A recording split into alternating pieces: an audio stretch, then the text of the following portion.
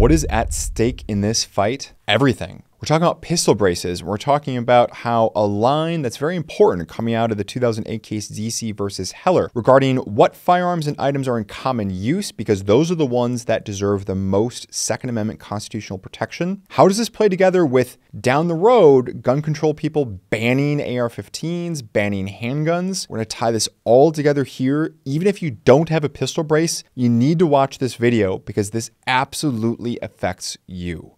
Let's get into it.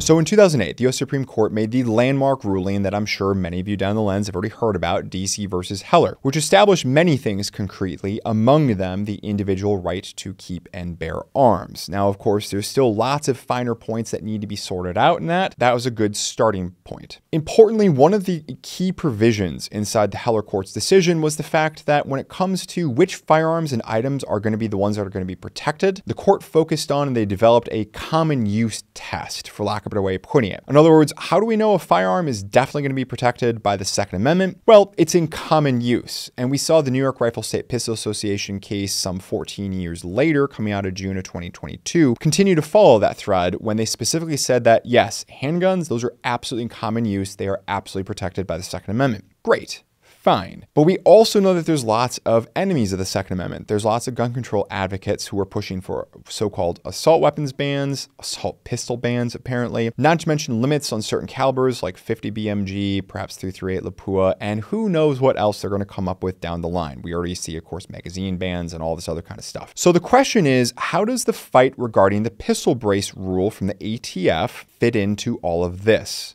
Because in my view, it absolutely does. Here's how it does. So first, there's going to be a preliminary question that we're going to get to before we get to the really juicy stuff. So stick with me because this is actually a really important point that a lot of people are missing. The preliminary question is this. We have to distinguish legally between firearms and accessories. And I say we have to distinguish legally because Lord knows the gun control folks definitely are. They are claiming things that, like magazines, are not protected by the Second Amendment because they are an unprotected accessory rather than a protected firearm. That's right. We've done some videos talking about this before, but just very briefly, you're gonna have to keep yourself on a lookout for this issue, particularly coming out of these magazine ban, so-called high capacity, i.e. normal capacity magazine ban cases, because they're doing it on the basis that accessories are not firearms and therefore they're not protected. Okay, so if pistol braces are gonna be protected by the Second Amendment, if this is gonna be part of the test, then let's get back to the common use thing. The ATF estimates that there's between 3 to 7 million pistol braces.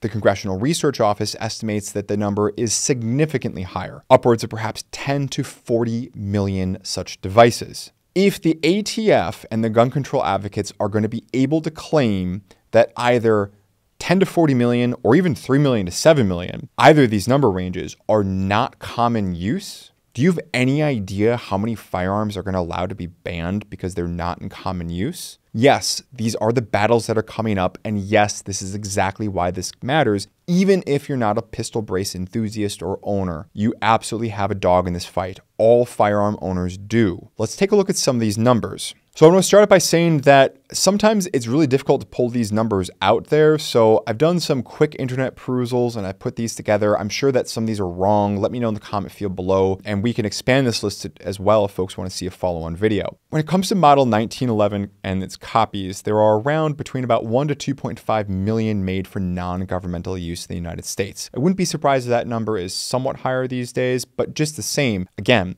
when even the lowest ATF number puts the pistol braces at 3 million, then if the ATF can ban pistol braces, why can't they ban 1911s? Yes, the US Supreme Court said that handguns are common use, but guess what? So are rifles are in common use. And if the ATF is saying that a pistol brace is now part of a rifle setup or part of a pistol setup, and we can ban that, then you can see how suddenly the logic and the dominoes start to fall, which could lead them to perhaps banning individual classes of firearms, which, by the way, they are already doing as part of assault weapon bans, all right? So again, 1911s, that's gonna be low-hanging fruit for the gun control advocates, even though it's generally a lower capacity handgun. There were over 6 million 1022s manufactured, by the way. And while there's probably less still around today if they were not destroyed and being lost in, various boating accidents or exported, doesn't change the fact that 6 million still falls within the parameters of what the pistol brace rules are by the ATF numbers of 3 to 7 million. So does that mean that 1022s could be banned? Likewise, even the Smith & Wesson Model 10 revolver, the most common duty revolver for generations of law enforcement, about 6 million made. Right. Remington 870 and Mossberg 500, quintessential pump-action shotguns, about 10 million to 12 million each made, with an unknown number of those sold to military as well as exported. But once more, if we transition now to the Congressional Research Office numbers, where we see between 10 to 40 million, this is only at the very low end of what the Congressional Research Office said is the number of pistol braces out there. So if pistol braces can be banned, I guess Remington 870s as well as Mossberg 500s, those can be banned too, right? Likewise, the Marlin Model 60, that little, again, kind of the 1022 competitor, which was produced between 1960 and 2020, as I recall, 11 million made.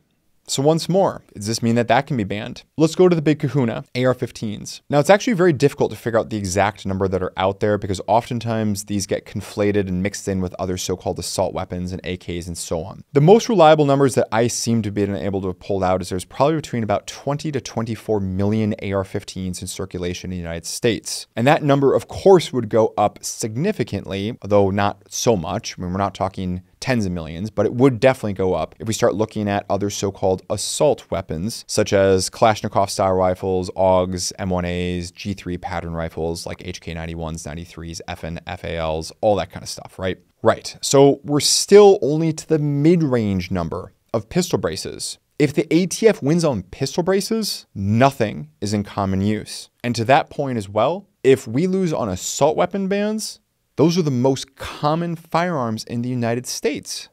Nothing is in common use. That's the reason why even if you're not an AR-15 owner, even if you're not a pistol brace owner, you absolutely have a dog in this fight because legally, if they can ban pistol braces and if they can ban AR-15s, everything is up for grabs at that point. So guys, if you want to see more videos like this, where I'm not responding to some sort of emerging case, some sort of ATF ruling, but I'm just kind of going off things and I'm trying to see how the chessboard pieces are moving together. What does this all mean? Let me know in the comment field below. Or if you'd rather just have me react only to particular cases or ATF rulings, let me know in the comment field below as well. If you want to get this message out there and help the channel, please consider clicking like and of course, sharing it around on social media, all that other kind of good stuff. We always appreciate a good subscriber.